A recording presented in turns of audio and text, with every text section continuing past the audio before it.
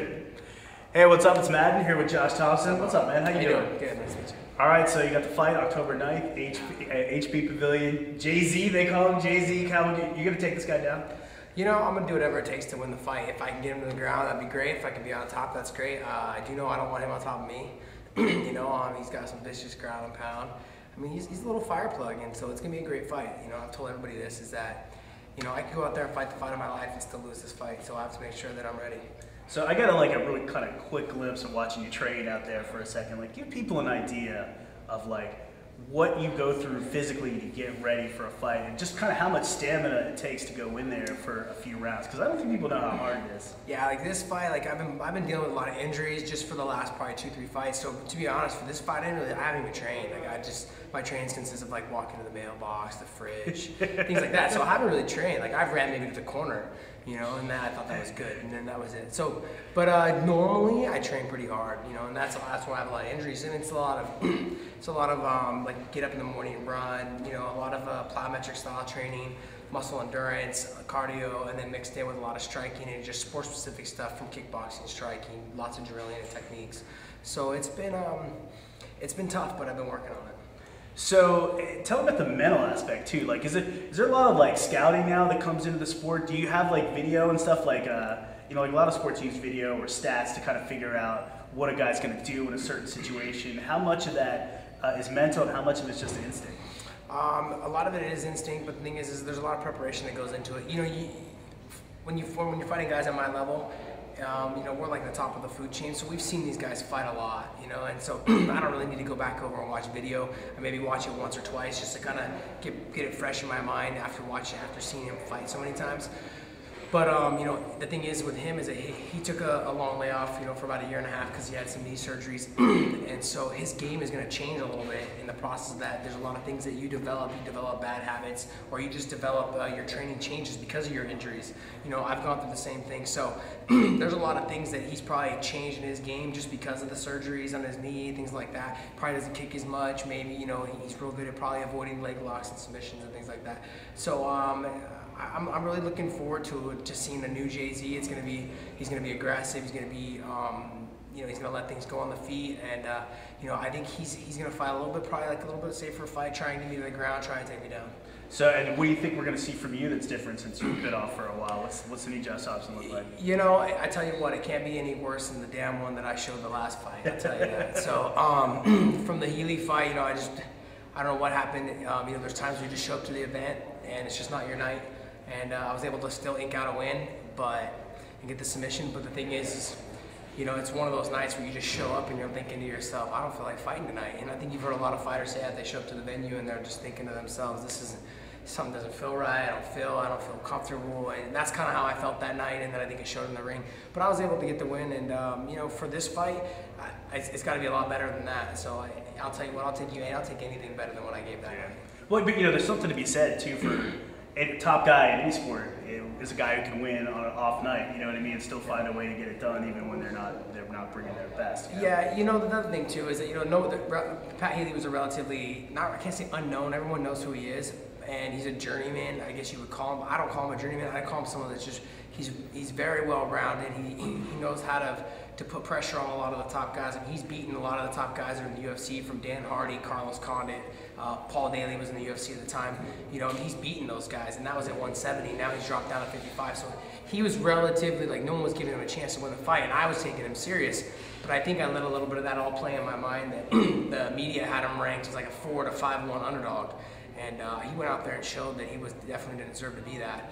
And he ended up giving me a lot of fits. Yeah. So I can't afford to. I think a lot of top fighters, what they do is, yeah, they can win when it's not going their way. But the other thing too is a lot of top fighters tend to rise to the occasion when they fight tougher guys, when they know that the guys are supposed to be tough and things aren't supposed to be in their favor. I don't see myself being favored in this fight with JZ. I think a lot of people are going to underestimate me, possibly even JZ, thinking that he's beaten a lot of better guys.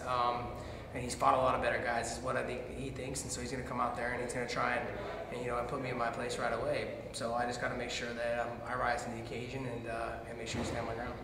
Now, you live in San Jose, fights in San Jose, gonna have the hometown crowd. You're a popular guy to begin with, right? Do you feed off the energy of of people at all, or is it just you and JZ when you get in there? It's just me and JZ, but I mean, don't get me wrong, it's definitely, the first time I fought here in San Jose, it was a lot of pressure on me.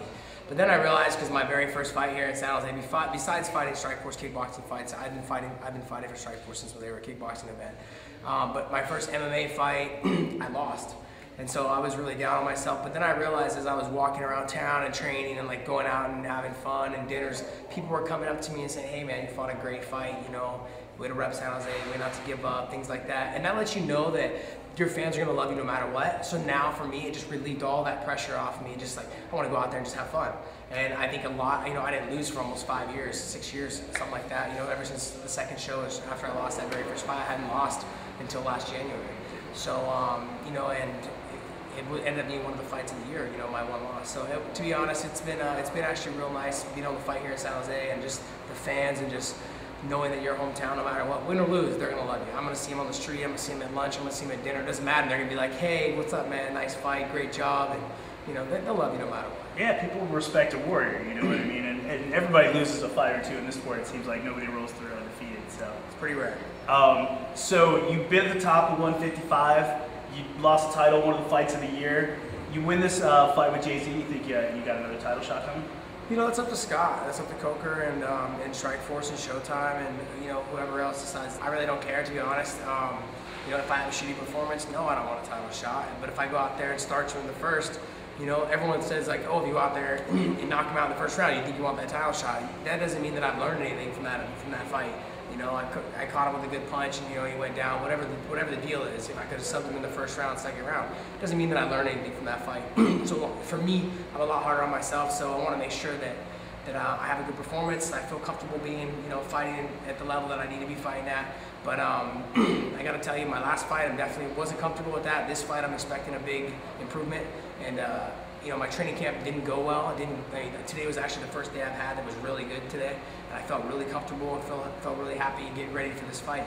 So I need to have a good tomorrow and a good Friday, and make myself feel better about, you know, going into this event and making sure that I have a great performance. Because if I don't have one, whether I win or lose doesn't matter. I don't want that third fight with Gilbert until I'm ready.